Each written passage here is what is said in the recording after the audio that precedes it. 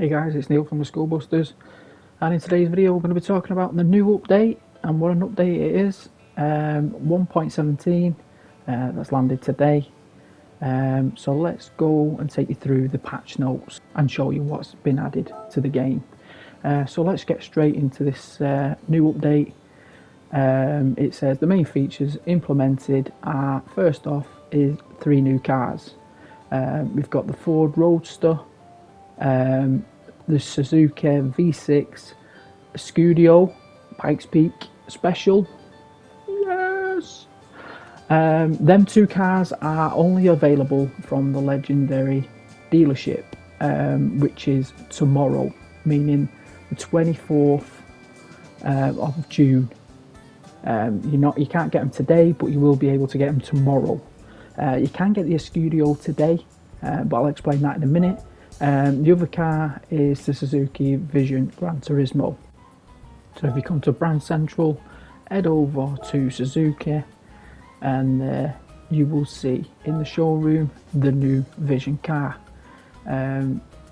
It's just under $500,000, so I bought that straight away just to show you guys the new car. So yeah, this is available to buy. The other 2 not until tomorrow.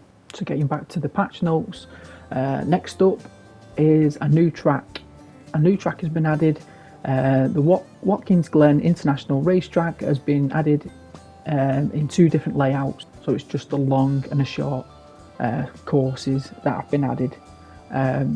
So next up is World Circuits. Circuit Experience has been added to Watkins Glen. I've done a video on that. I've already done it, so that'll be up on the channel very shortly. Make sure to check that out. The following new events have also been added. So if you head over to the new track, you will see 3 new events.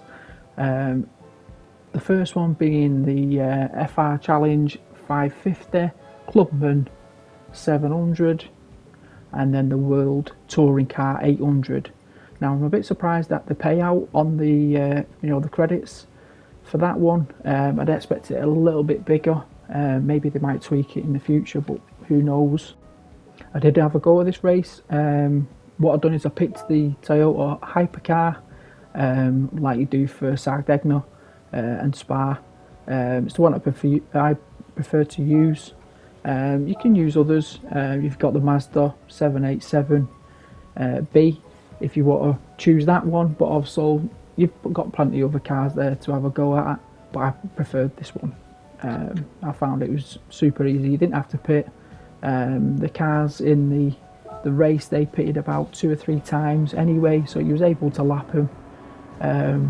It took me around about 17, just over 17 minutes to complete, and that was my first go. I'm not familiar with this track, so I reckon I could get that down a lot more. So we'll see if we can try and get some money grinds out of it. Let's see if we can try and get a car to work with it.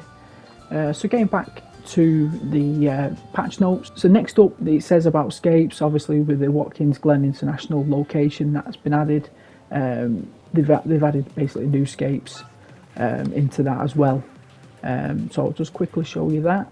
So basically they've just added a few decent pictures of the circuit. I had a quick play around, and there's just a couple. Just took 2 really. There's the new Suzuki. So yeah, I just had a quick go at that. Nothing major. So next up is the cafe. Added 41 sets of new conversations with the characters appearing in the cafe. These new conversations can be accessed by changing the cars in the garage and speaking with the character that is in the cafe.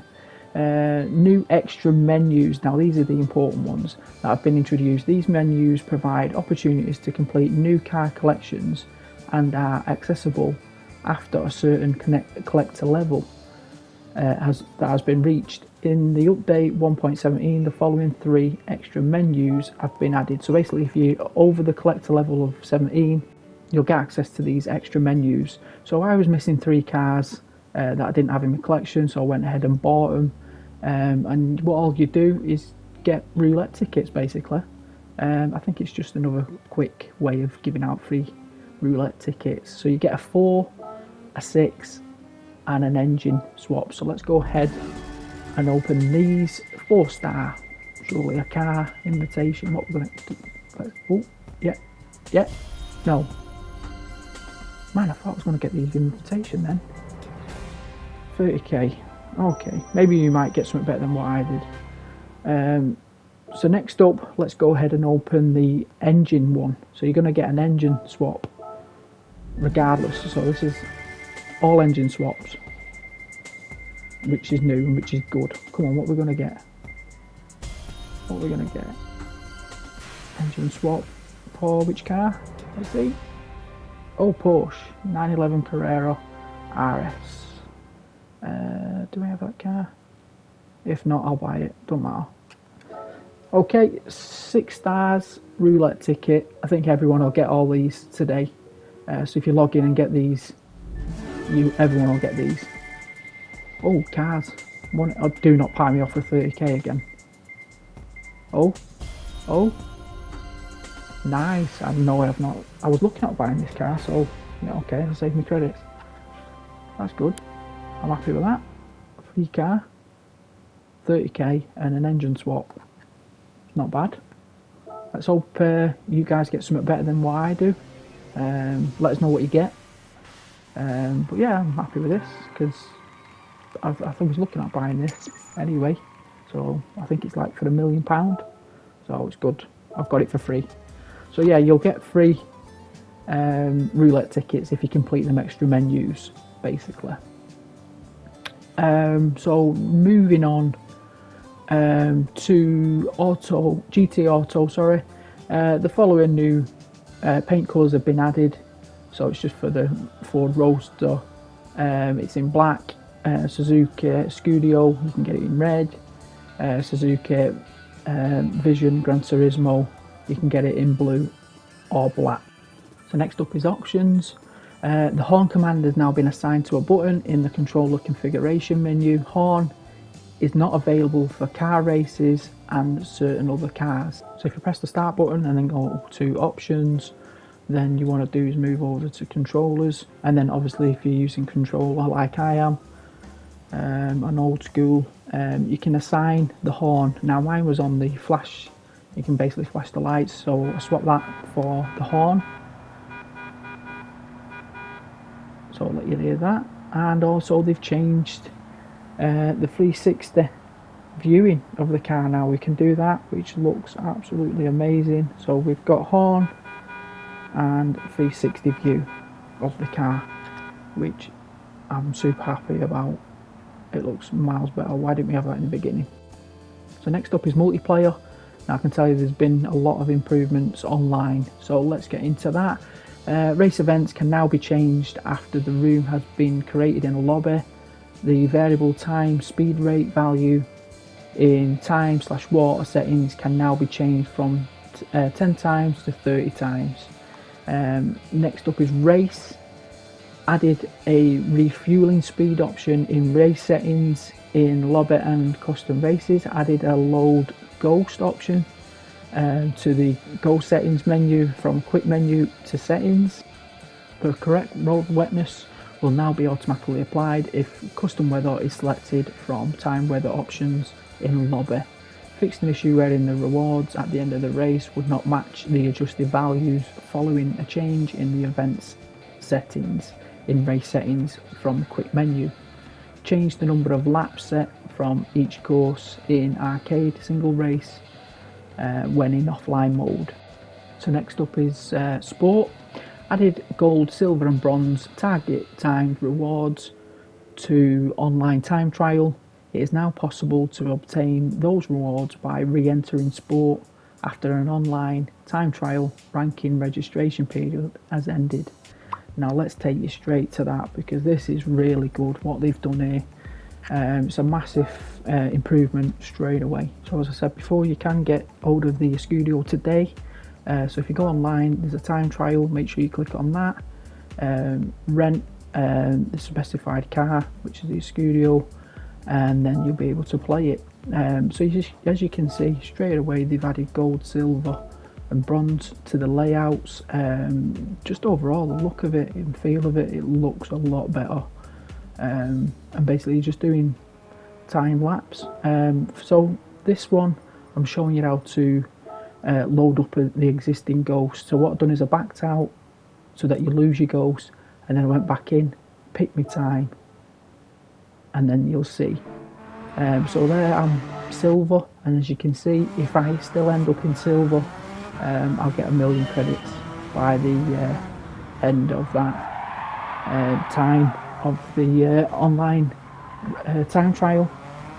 So I'll probably go back at that and try and improve my time, see if I can get into the gold section. It's good that they've added more credits into that. You know, they should alter the credits and the paying system online. It will be a lot better if they did that. So let's get back on to the patch notes. So it says the following game stats are now displayed at the top of the screen in sport. So it mentions races, victories, number of top 5 finishes, number of golds, number of silvers, number of bronze medals received. Basically, I think all this is a really good improvement in my eyes. Also, it says the my page section, the following items have been added to the profile in my page, the number of top 5 finishes, and it's the same for the gold, silver and bronze.